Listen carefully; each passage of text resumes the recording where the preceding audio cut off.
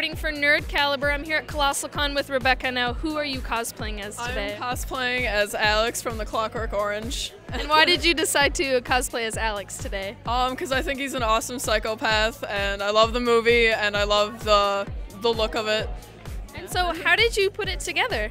Well, I wanted to do a sexier version of it, a more feminine version of it. So I just, me and my friends went out and we actually bought everything. We didn't really make anything. That's okay, you can buy it. Yeah, so I just bought what I thought would look good. I don't know.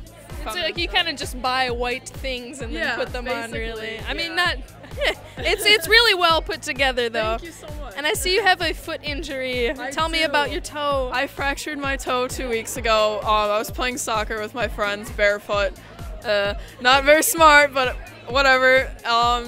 Yeah, I didn't think I was going to be able to go, but I'm really glad I was able to. So. Yeah, I'm glad you're able to come, too. Are there any other cosplays that you do?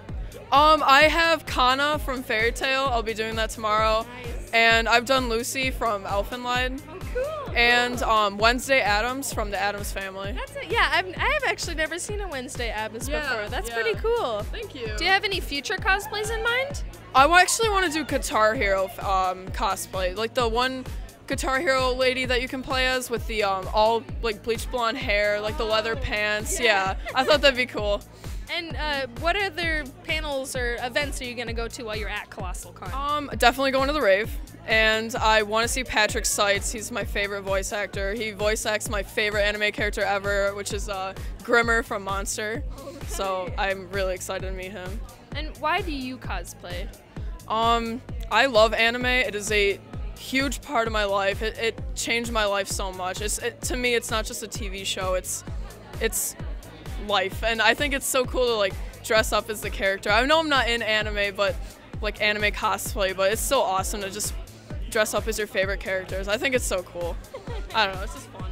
Do you ever do any group cosplays? Actually, yeah, I have my droogs are with me.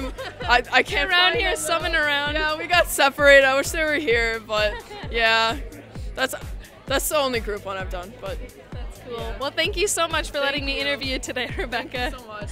This is Hannah signing out for Nerd Caliber.